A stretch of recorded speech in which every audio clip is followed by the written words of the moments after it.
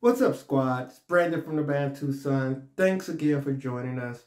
So today I want to talk about NATO and specifically the composition of NATO members and why this is very concerning to me. So we all know that NATO started off as the North Atlantic Treaty Organization, alliance of a few Western nations, primarily France, UK, bringing on board the United States.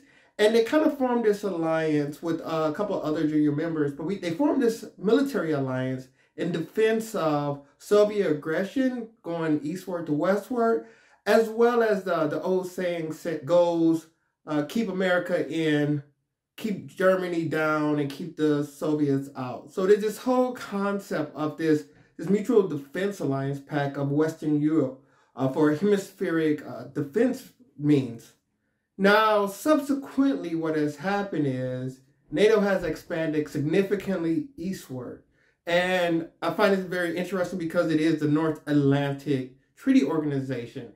And one thing that has caught my eye is the memberships that have been put out in the media as potential opportunities. And the most recent round, especially with this war in Ukraine, was Sweden, Finland, and Ukraine. And I can't help but notice the commonality of homogenous population amongst these three different nations, primarily the blonde hair, blue eye physical trait that is in all three countries that they have in common. So I think I find this concerning because what you're doing is you're really building this big alliance, this Eurocentric alliance, the most powerful military alliance in the world. So when you look at Russia, so let's say Ukraine wins. So what do you think is going to happen to Russia? NATO's going to be in the north, in the Baltic. It's going to be in Central Europe to its western regions. And now it's going to be curving under its southern regions where you have Ukraine. And of course, it's going to lead over into the Caucasus, right? So you kind of have Russia encapsulated, and I wonder if this really sets us up for the 21st century military standoff. So we see the world as three poles, the West primarily centered on the United States, but also India and China. So India and China are massive populations, but their resources alone in their own country do not sustain them. So both are major oil importers, for example. And if Russia was defeated and there was regime change and they was to fall into a NATO alliance, you would have a serious issue with this new alliance because it would be so powerful. We're talking about a grand alliance from Vancouver to Vladivostok. The Arctic Ocean, it will be pretty much NATO's pond. And it will be 4 out of the top 5 or 4 out of 5 UN Security Council members. 94% of the global nuclear arsenal weapons will be within this NATO alliance if Russia was to join. You're talking 5 out of the top 10 global economies, as well as you're looking at the 3 largest countries in the world with Russia, Canada, the United States, extremely resource-rich countries. So when you put all these things together, it really is a concerning factor because the scale of European supremacy of this alliance, it will pretty much make Napoleon whimper and Hitler blush.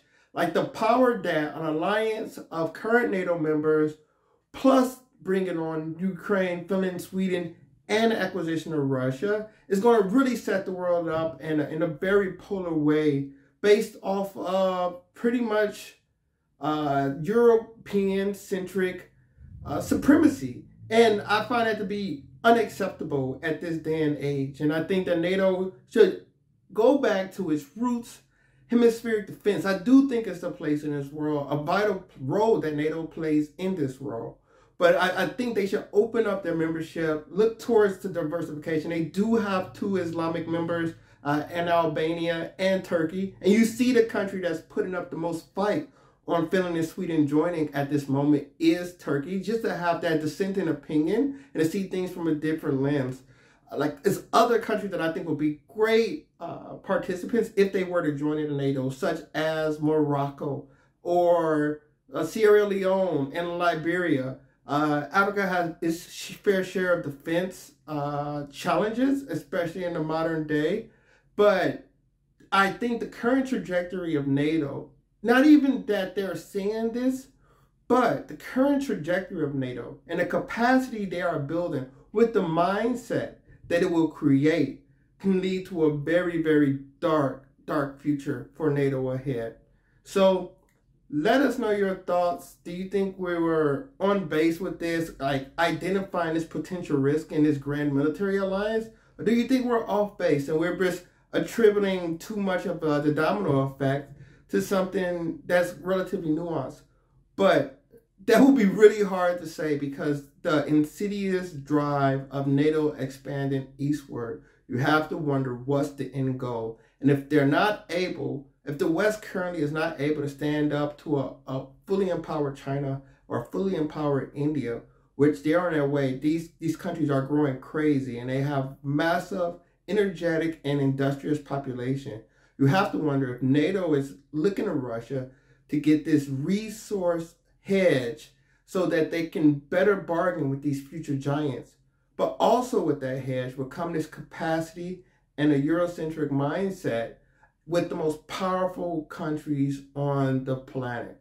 So let us know your thoughts. If you like the content, please like, share, subscribe, comment down below. Also check out our global products we have on Amazon, as well as our global university apps to learn about countries, flags, cities, capitals, etc.